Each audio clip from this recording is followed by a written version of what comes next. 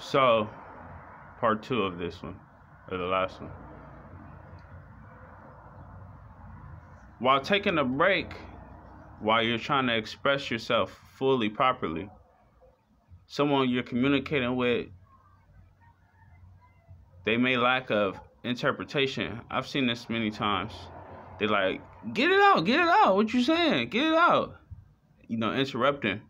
And they don't fully comprehend your comfortability level and how intelligent you are. That you're doing it to give off multiple messages, multiple intents, so they can fully comprehend what you're saying. So I may take a break and speak at this pace because I want you to fully comprehend, because I know that you're not fully focused on what I am saying, the vibration that I want to direct towards you. I know there's some misinterpretation between where I stand and figuratively you stand. So I see it all the time. They make a mockery of when someone pauses before speaking their next word.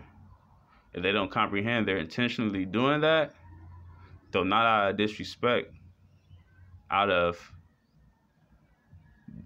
I as an individual want to stay within our comfort zone, because that's how much intellect I've took. And so someone younger who may not have seen what you've seen, they may not fully comprehend.